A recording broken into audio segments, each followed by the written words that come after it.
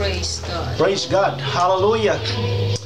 Good morning, Jesus Ambassadors, Mission Ministries, Mindanao, especially, particularly dyan po sa Misamis Occidental, Plaridel, Misamis Occidental.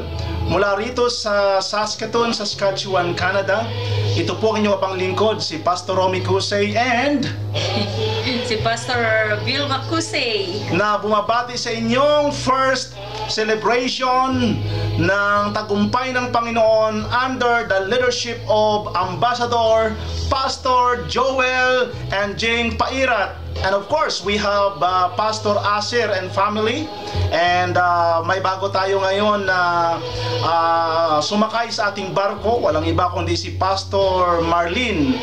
At marami pong salamat sa inyong sipag, sa inyong pong dedication in fulfilling our vision, our mission, and of course our theme this year is in Luke chapter 19 verse 13, do business till Jesus Christ comes. Hallelujah. Maraming salamat sa inyong pong partnership under the ministry of JAMM, at kami po'y nananampalataya lahat ng inyong pagpapagal. Amen. Sa ating Panginoong Diyos ay hindi nawawala ng saysay. Kaya we declare and decree the overflowings, the blessings, breakthroughs in everything that you're going to do with our Lord Jesus Christ, that whatever He leads us, we will follow Him. Amen. Till Hallelujah. that part talagang sama-sama tayong patuloy na magpupuri at magsiserve sa Kanya hanggang sa Kanyang muling pagdating. Amen. Purihin ng Diyos sa lahat ng mga bagay na ginagawa niya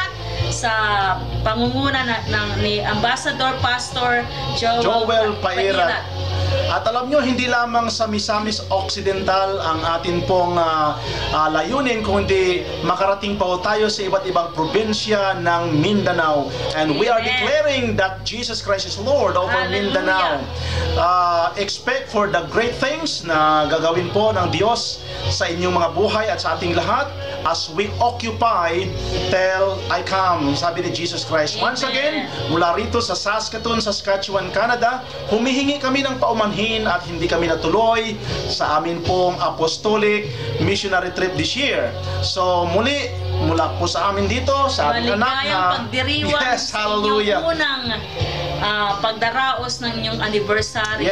This is the year of fullness, fulfillment sa lahat ng bagay na ginagawa nyo at patuloy pang hihingiin sa ating Panginoong Diyos. Amen. God bless you once again at mabuhay kayong lahat. To God be the highest form of glory. Jesus Amen. is Lord. God bless you all. Mabuhay. Amen.